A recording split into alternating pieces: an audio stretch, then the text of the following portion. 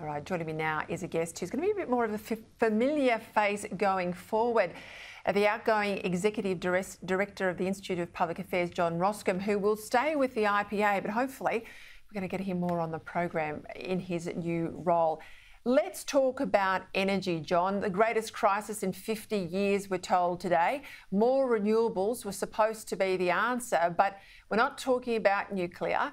We've promised net zero by 2050, no idea how we're going to get there. And we now have a new government with more green types on the crossbench than ever before. Where's this headed? It's headed into a very bad place, Peter. Australians need to know this is the direct result of a policy of net zero.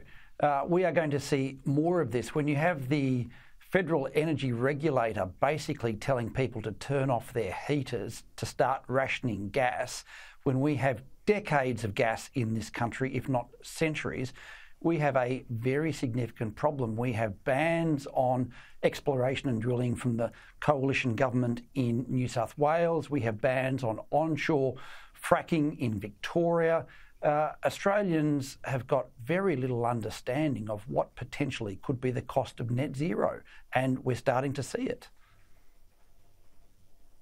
All right, we can have this whole debate that Labor's foisting on us about a race-based, constitutionally entrenched body. That's allowed to be a referendum topic. Why can't we have a referendum on nuclear? Well, exactly, Peter. And Greg Sheridan, in your discussion with him, was outstanding, outlining why race should not be a principle embedded in the Constitution. And I very much dislike this idea that those who believe in racial equality have to be arguing no. I mean, I think we have to be arguing yes for racial equality and political equality.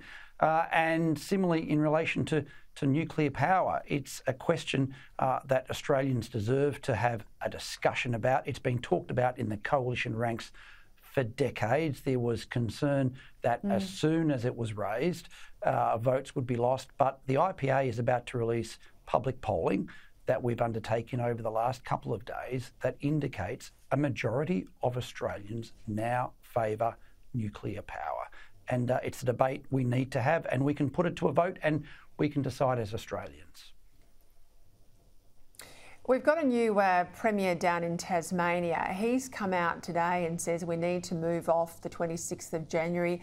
He says Australia Day, where it is a divisive national holiday.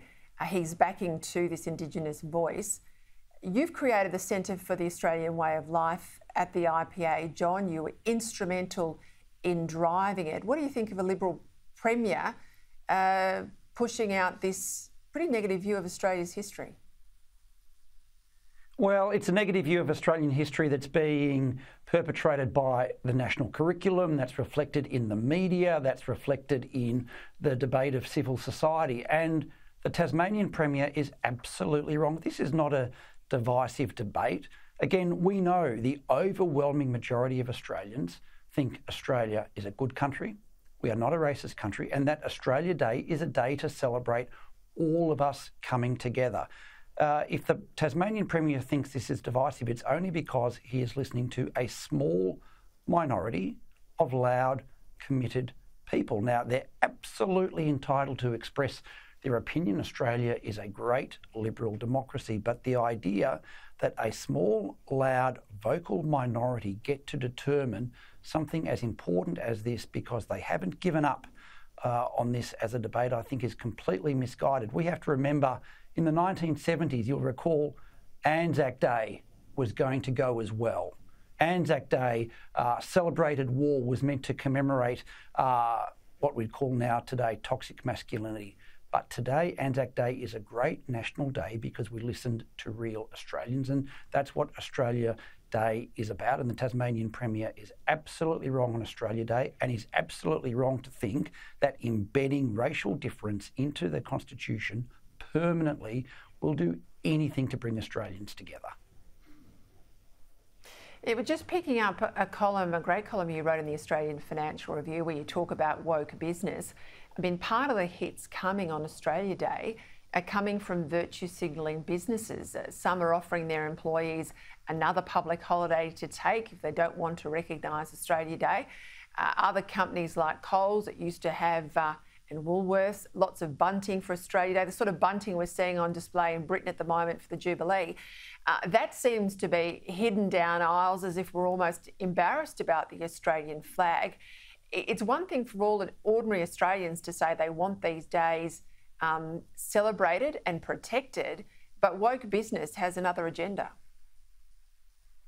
Oh, look, it has another agenda, and we have to understand, again, it's an agenda of a very small minority. It's an agenda of woke CEOs who are terrified what their teenage children are going to say around the dinner table. It's an agenda of HR and diversity managers.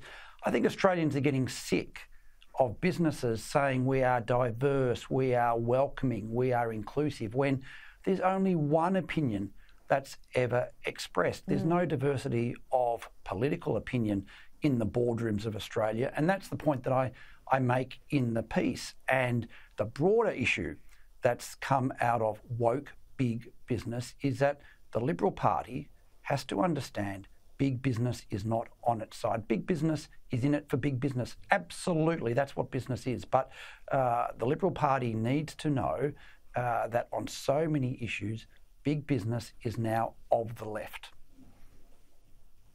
Spot on. John Roskam, look forward to seeing you again on Credlin. Thank you for your time.